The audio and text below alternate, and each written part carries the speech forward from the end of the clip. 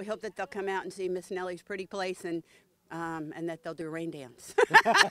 Growing plants in Central Texas is no easy task. Hot temperatures, not always a ton of rain.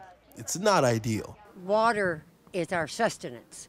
And when you live in these caliche alkaline soils, you need to combat that with something. Sunday was the annual Children's Garden Fair where the McLennan County Master Gardeners gave local kiddos the chance to learn all there is to learn about gardening. We like to make sure they're understanding the process. See that? Isn't that cool? Because some of them might not even know they can grow themselves. Many kids don't know that the vegetables don't come from the grocery store, they come from the ground.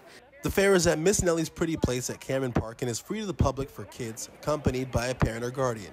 They can come and learn about propagation, rainwater preservation, metamorphosis, insects, and much more. Look what I got! And we like to do something that's free because in today's world, everything costs.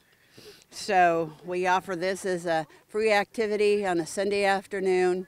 Master Gardener Lainey Miller says the best part of it all is seeing kids' faces light up anytime they want to learn more. Oh, their questions. Their questions are the best.